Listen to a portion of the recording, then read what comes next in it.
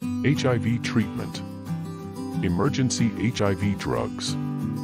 Hello viewers, today let us discuss a specific type of HIV treatment also known as emergency HIV drugs, or HIV PEP.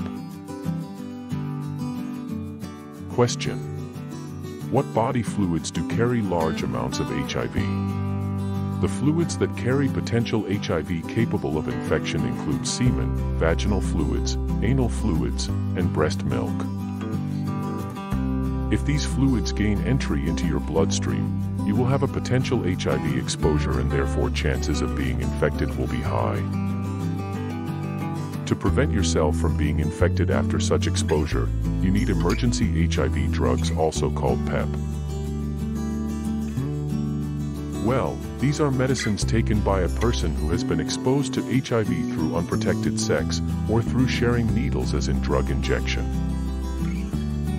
These medicines need to be taken within less than 72 hours, though it works best if used immediately after exposure.